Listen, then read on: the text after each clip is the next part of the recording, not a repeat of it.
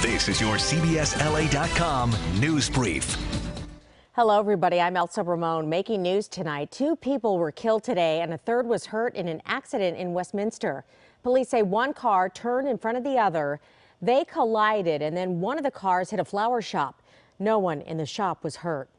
In Turkey, the search continues for a gunman who shot 39 people and wounded 69 more during a New Year's nightclub massacre.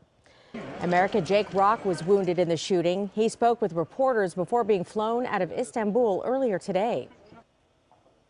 I was with 9 people. 7 of us were shot. I don't want to talk about what happened inside the club, but I want to say, that this is a very good country, and it's so unfortunate that this is happening to you guys, and I really feel for everybody here. For me, I wake up in the United States, I eat breakfast.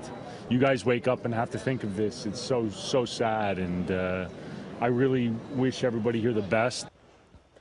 Rock says he survived by playing dead after he was wounded.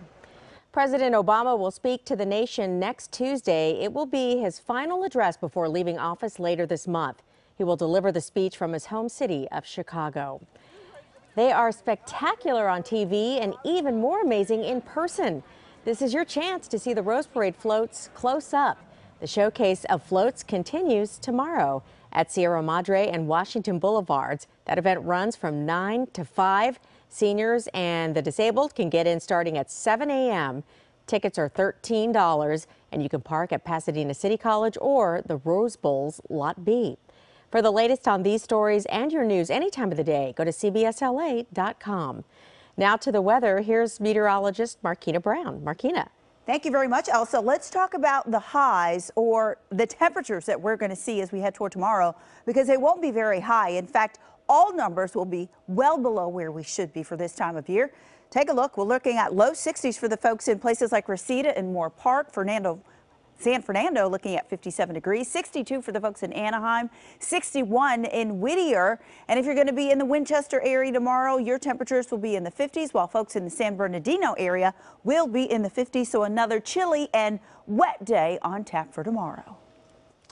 And when you see news happening, you can share your photos and videos with us on social media. Use the hashtag CBSLA. Also, if you haven't done so yet, follow us on Twitter, Facebook, and Instagram. We are CBSLA. Immediately following CBS 2 News at 11 tonight, watch The Late Show with Stephen Colbert. The guests include James Franco, Michael Stipe, and French comedian Gad Elmaleh. And right after Colbert, you can watch The Late Late Show with James Corden. His guests are Kendall Jenner, Michael Strahan, and musical guest Hey Violet. Watch Corden and Colbert on CBS 2 right after CBS 2 News at 11. That is your CBS 2 News Brief. We are always on at CBSLA.com. You can also click Listen Live on our website to hear KNX News Radio and our other stations anywhere you are.